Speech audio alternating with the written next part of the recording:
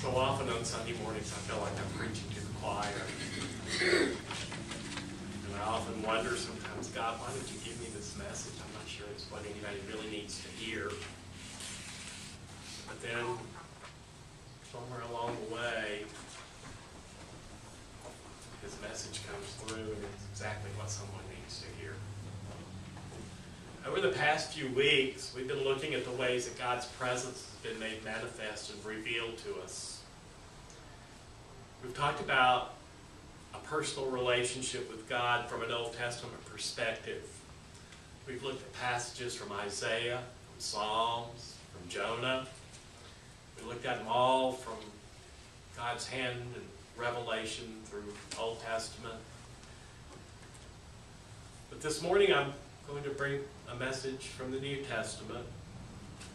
I would remind us all that the purpose of Epiphany in the church year is to bring us very special attention to the closeness of God in our daily lives,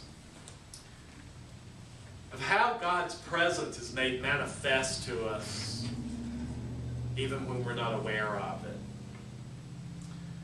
This morning's focus passage from the Gospel of Mark, I think, is another shining example of His presence. And I think it also gives us an idea of how we can take notice of it.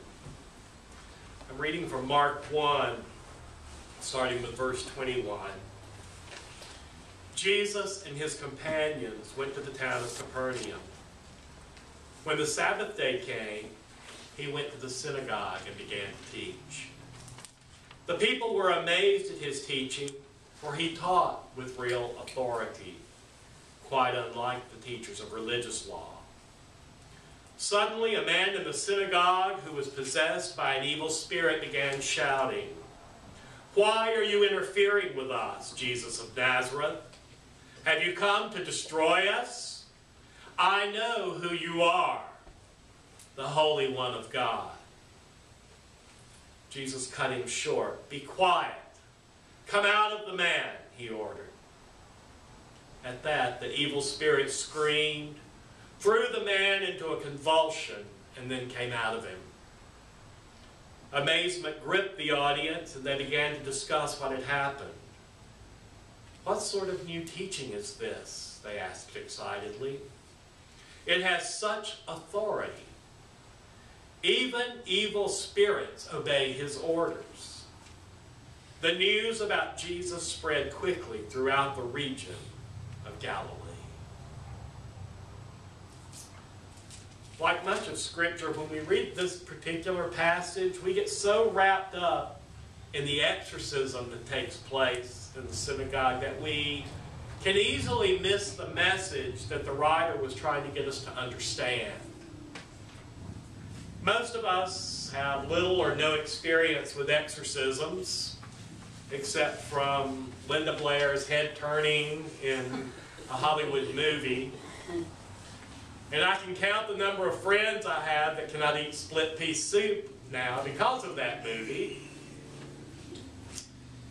I don't want anyone here to think I'm making light of exorcism or demon possession. I don't want anyone here to think that I don't believe in demon possession, because I do. I think it's very real. I think it's very scriptural.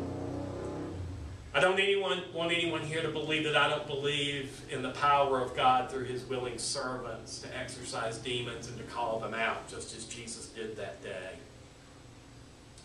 But if we only look at that part of our lesson today, I think we'll miss the relevance that it has in our lives. How easily it would be to read that passage and say, well, that really doesn't have anything to do with me because I don't know anyone that's demon possessed, and so therefore we just skip over that part of the chapter and move right on. And by doing that, we miss a very important message that's held within those words. There's a tremendous amount of substance to the passage, even without the miraculous exorcism that we witnessed in Jesus' presence in the synagogue. And it's that other message that I would like for us to look at this morning. In today's gospel, Jesus has come to the synagogue in Capernaum, and the first thing we're told is that He has begun to teach the people. What amazes the people that He is teaching is that He's teaching as one who has authority even though he doesn't hold the office. He's not the Sanhedrin. He's not a scribe. He's not a priest. He's not a judge. He's this itinerant carpenter coming into the temple and preaching with authority. He speaks as one who knows the truth and who declares the truth. In this election year, I think we've all been subjected to debates and speeches and mudslinging ad nauseum. Thank heavens it's in Florida and out of South Carolina now. Amen. But have you noticed that when one of the candidates wants to talk about how they're going to fix education, they go to a school or a university to make their speech? Or when they want to talk about expanding the economy or creating jobs, they go to a factory or a business? Jesus wanted to teach people about who God was and what he wanted in their lives, what he had planned for this world, what his purpose was in this world. And so he goes to the most natural place in the world to do that. He goes to the synagogue to teach, where people are there to learn. Jesus sets a good example for us by attending church on Sabbath. He goes where those people who want to learn are located. He goes into the presence of those who have gathered with a common purpose. If we want to find and feel God's presence, I think we have to find ourselves in the place where God is most likely to be too. A place where people with common goals and common needs have come together to meet the holy. Notice in today's scripture reading that Jesus is not teaching one-on-one. He does that a lot in his travels. He does one-on-one with all kinds of people. But in today's passage, he's teaching a congregation. He's teaching a group of people that have gathered in community. You know, our spiritual journey is more than just God and us. That's a very important thing, and we talk so much about our personal relationship with Jesus because that is a foundation of Christianity. But sometimes, in our individualistic society, we make it so individual that we forget about the importance of community. How important it is to be a part of a faith community. At our baptism, most of us heard the words from our pastor that baptized us, where the Christians in the congregation promised to support, nurture us. Even here at this church, even though we don't do a lot of baptisms, we have what we call our rite of membership. And when we have this rite of membership, we promise to love, support, and encourage each other with our presence. Every time there are empty chairs here, it may be taking away a blessing that somebody needs from you that day. We are a people in communion with God and with one another. Being in a faith community is essential to our spiritual growth and well-being. So many people say, well, you know, I can worship God just fine in nature. I can worship Him on the golf course or in the boat fishing, or I'm sorry, you're not going to get the same spiritual high teeing off the 18th tee box as you are sitting amongst the people who have gathered to be in communion with God. It's not going to happen. So often I talk with people who tell me about how things just aren't going really well in their lives and things aren't working out for them. And they're quick to add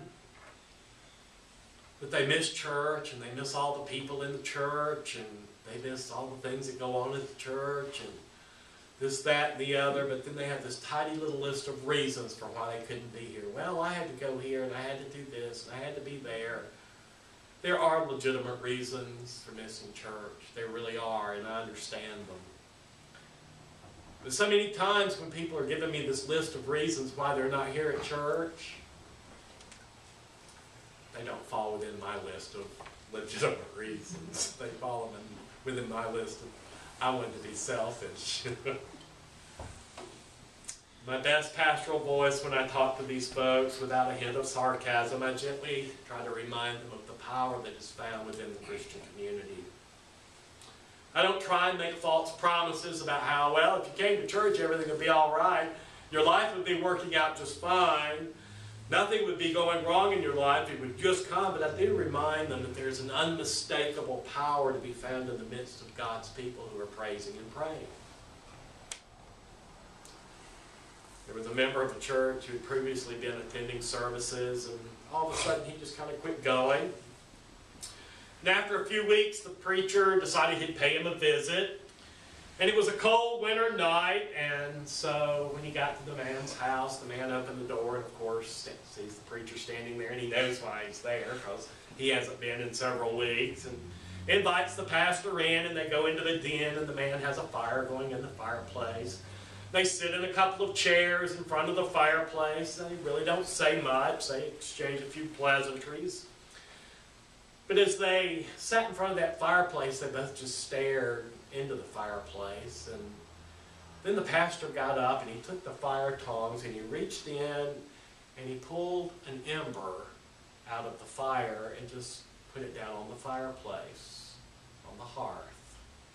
And he sat back down and they sat there in silence for a little longer and exchanged a few more pleasantries. And the man watched as the ember that was on the hearth began to grow cold.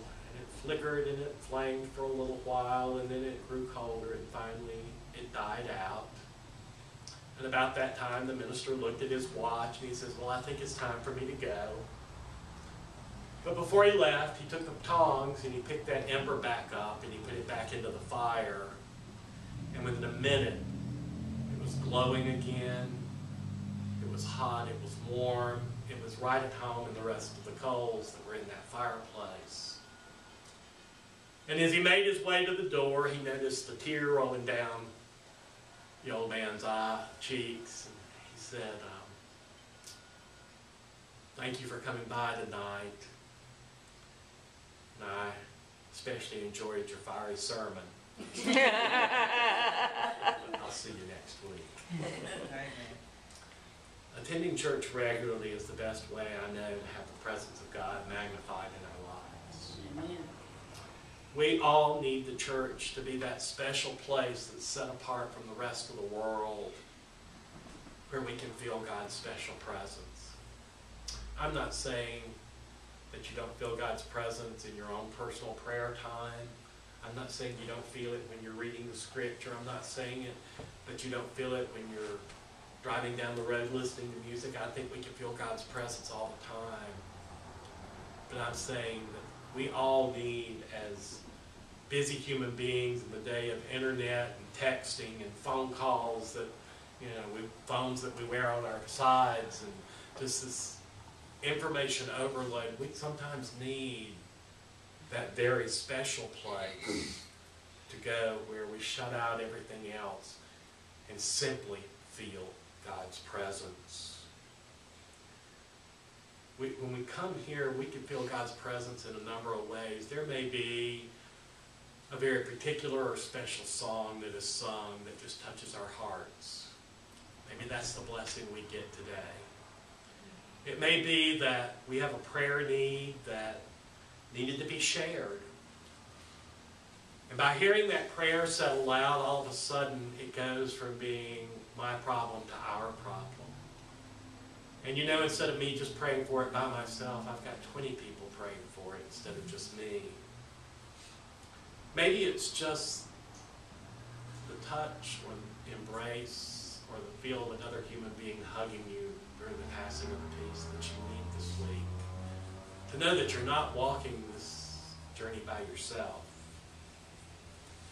For a church our size, I think we not only offer meaningful worship, but we offer some wonderful biblical teaching in Sunday school. We offer a great Wednesday night small group meeting.